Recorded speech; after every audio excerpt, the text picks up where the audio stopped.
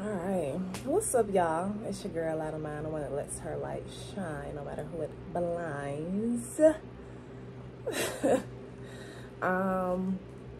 So I am doing the August monthly messages on live today, but I came on to share a collective message that I have been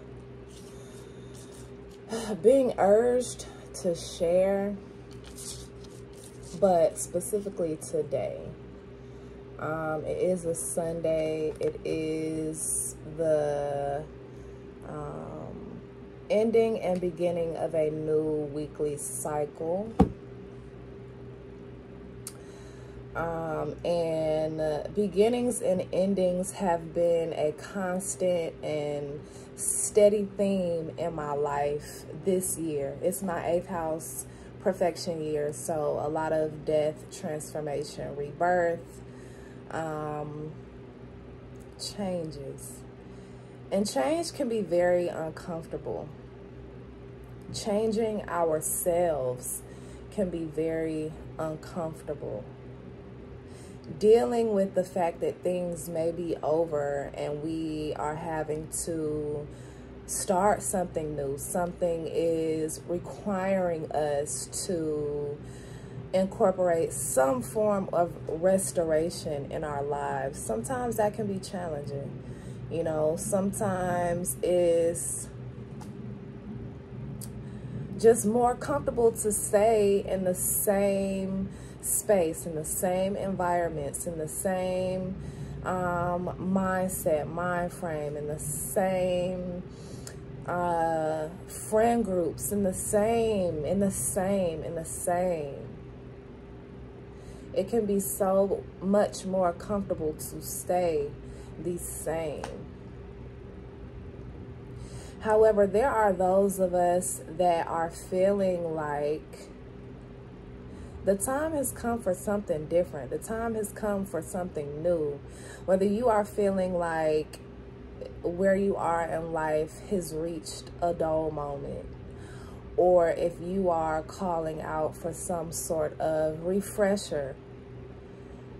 There was one day this week at work where I walked into the environment and every single person every single one of my coworkers were having a discussion on how they are so ready to do more, right? How this temporary stepping stone is only for supplemental income, you know? How their dreams and aspirations that they have, they are ready to go out and work on those dreams. But I ask you, if you are in that state, right? If you are ready for change, if you are ready for restoration, if you are ready for something new, how ready are you to get out of your own way? How ready are you to stop playing with your time, your space, your energy? How ready are you to begin putting those steps forward towards reaching whatever goal it is that you have, right? I feel like life is really urging us to open our arms to receive a lot more, to being in a space and state of being able to receive. And not only being able to receive, but being able to push ourselves to new heights, right?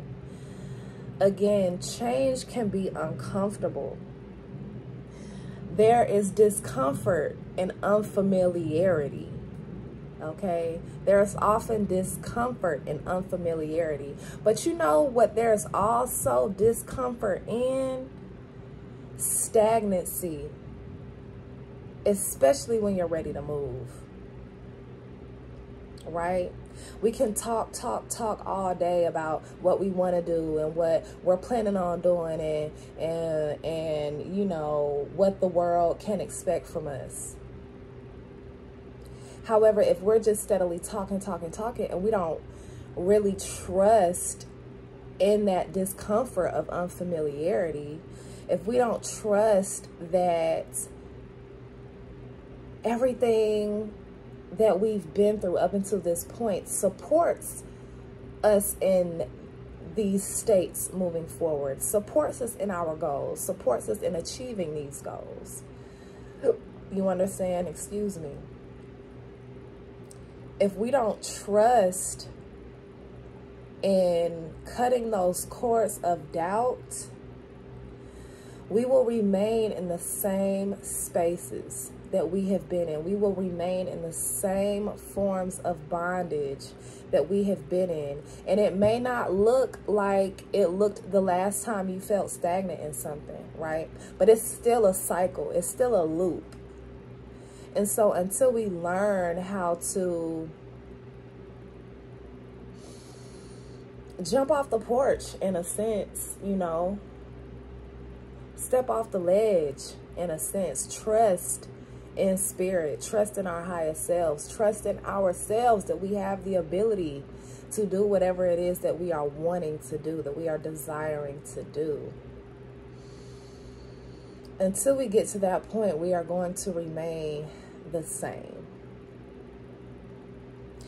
And it may not show up in the same way as it may have, you know, in your recent past or your past, whatever.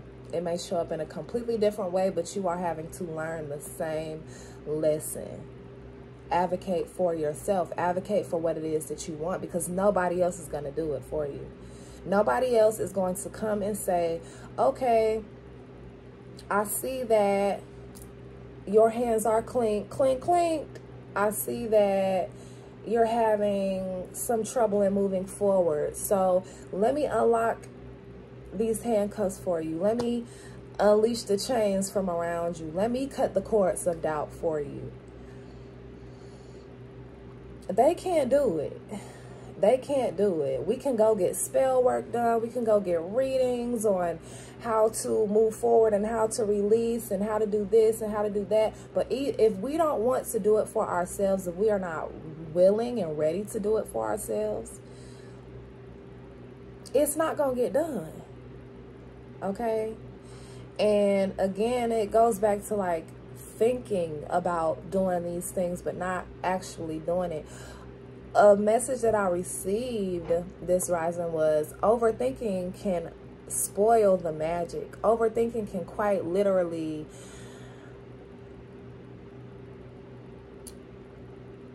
distort the way that spirit has intended for your journey and your path to go. Say you ask for something. Spirit, I want to do X, Y, and Z, right? And spirit kind of gives you the blueprint, and really may not even give you the blueprint, but spirit says, okay, I just need you to be open to receiving. I just need you to cut those cords of doubt. I just need you to jump off the ledge. I need you to go ahead and make that first step. I'm going to give you the first step, so I just need you to make it. And instead of, you know, freely going towards it, we're thinking, we're overthinking. Okay, well, I need to do this first, and maybe I should do this, and you know, I can do it this way. Trying to put our own twist on the shit when it could all be so simple. Sorry. It could all be so simple, baby, but you rather make it hard. Okay? You rather make it more difficult on yourself. It's not until we start to live more trustingly that it becomes obvious that we've been hiding ourselves from life. So it's very important that we trust spirit. It's very important that we trust ourselves. It's very important that we free ourselves. It's very important that we take those steps. You know, if you need encouragement, if you need guidance to help, you know, cultivate and nourish the skills, the gifts that you naturally have, that you are wanting to share with others, ask for that assistance, and know that you already have that within you. That which you seek is already in you. You just have to trust that it's there.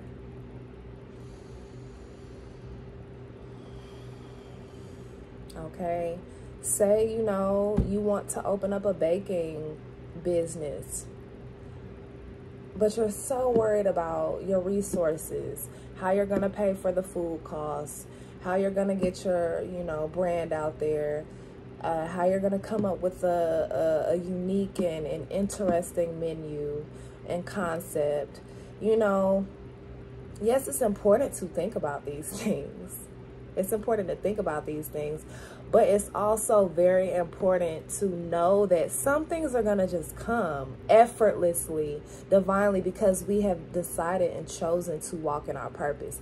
Go buy you that flour, go buy you that sugar, go buy, you know, whatever you need to bake that first cake. Make the cake, make sure it's good, do a little taste test with your family and stuff, right? Make sure it's good. Then you go make another one and you sell that cake for $3 to $5 a slice. Boom, you're in business. And you just keep going from there. You just keep going from there. You know, there's a saying that I hear so often: how do I know when to start? Just start. Just start. If you are feeling that it is time to move, that is literally your confirmation from spirit that they want to breathe life into what ideas, creative ideas that you have. You just have to believe in yourself. Or at the very least, if you aren't at the point of quite, you know, if you're not quite at the point of being able to fully trust and believe in yourself, ask for that. Ask to be surrounded by people that instill courage into you, that instill trust into you, that are examples of that themselves, you know. Ask for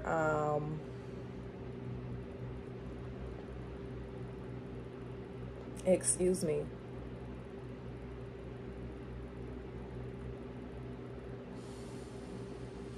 Ask for inspiration for your creative ideas. Ask to be blessed with the opportunity to be able to sit in stillness, to figure it the fuck out. Say you work 7 days a week and you never even really have time to focus on your creative ideas.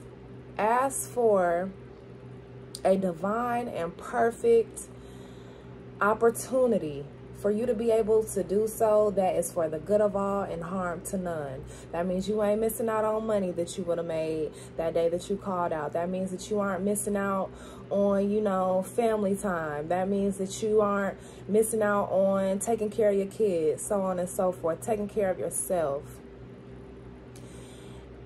And you never know, you could win, you know, money on a scratch off and not have to go to work. You could, you know, I don't know. The possibilities are endless as long as you trust and know that, as long as you are open to receiving what it is that you are asking for. Be mindful that, you know, things do take time. I feel that, I know that the generation that we're in, the world that we're in, the matrix that we're in, instant gratification is, it's a pandemic. And I speak for myself. When it comes to what I want done, I want it and I want it now. And I am having to learn that patience is truly a virtue. Because in the same instance, my whole life I've always said, I'm the most patient person I know. I'm so patient. I love how patient I am. I'm patient, I'm patient, I'm patient. But really, I'm very much impatient when it comes to a lot of things. Rushing, you know, wanting things to be done right here and now. Wanting to have what I see for myself in this very instant and moment, knowing good and goddamn well I'm a master manifester, so it's coming anyway. But spirit, again, like I always tell you all, it just has to align. I just have to align with that. So as soon as I align with that, it's mine instantly.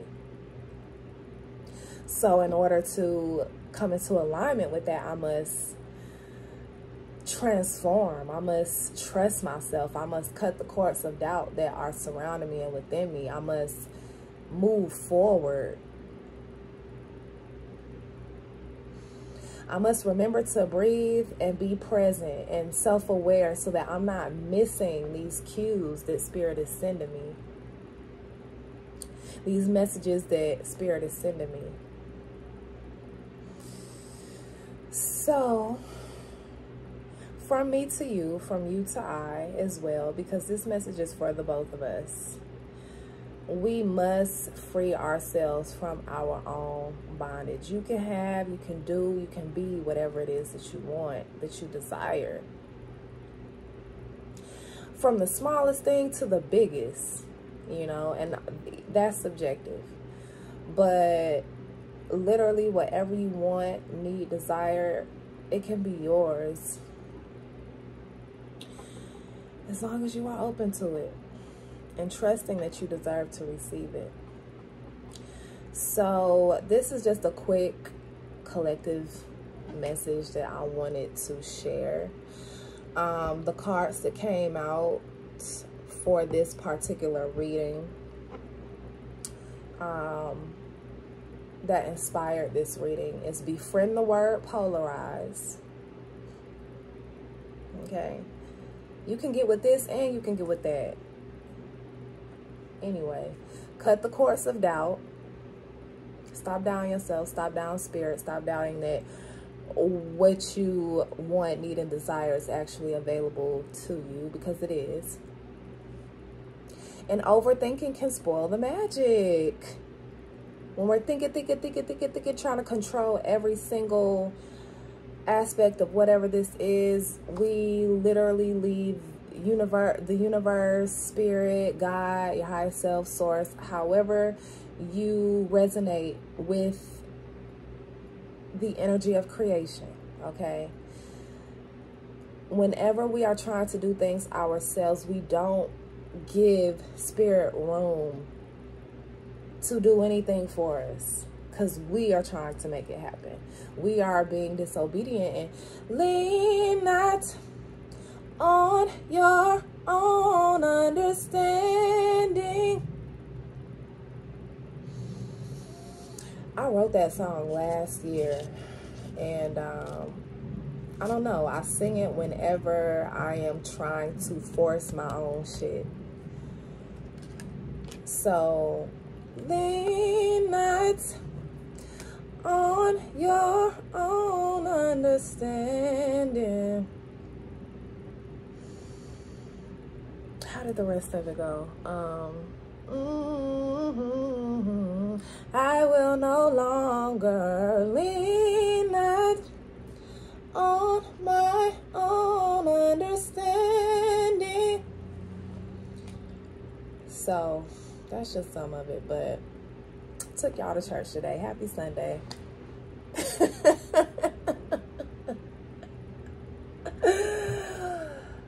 Free yourself from your own bondage, okay? However you have to do so. That's why I got my grill in. Y'all know I'm from Florida, so this is just locked up, grilled up, you know what I'm saying?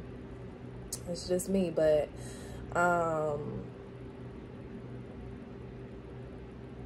yeah, I am freeing myself from my own bondage. Like, not really caring about how I'm perceived, or, you know, who does like it, who doesn't like it. Child, my mom will see my grill. I remember I used to wear it all the time because I have the top and the bottom. And my mom used to call me a crackhead and all types of shit, but it's a part of me. It's a part of me. And I can't care about what anybody thinks or has to say about how I choose to express my true authenticity. Right? I have to cut those cords of doubt. I have to stop overthinking it. I have to befriend the word polarized. I am multifaceted, okay? Another card that came out for this is Cartouche, Divine Names of Power.